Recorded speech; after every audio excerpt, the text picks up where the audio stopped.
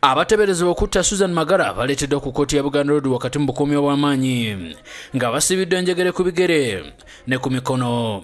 Balombojjedde omulamuzi Charles gye tayise embeera gye bayitamu okuva lwe baakwatibwa nga bagamba nti batulugunyiza byansuso n'okubaka kokola statement nti be batta Magara.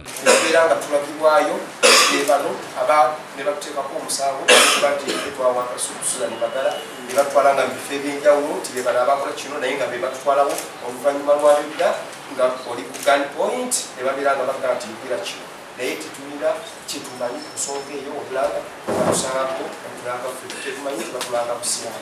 Omulamuzi abuuzizza Oswa Prison akulembeddemu abasibwa okuva Luzira ku nsonga zino era n'abako byannyonnyola.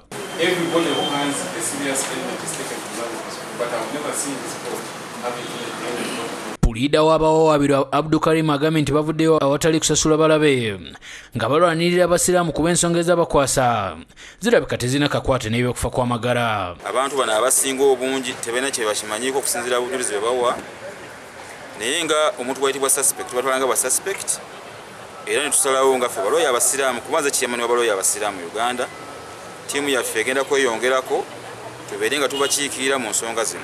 Omusango guno omulamuzi agwongeddeyo okutuusa nga 15 mwezi guno. Joseph Innocent Senfuma yakusakidde eggulu eno ku lwa Bukedde TV.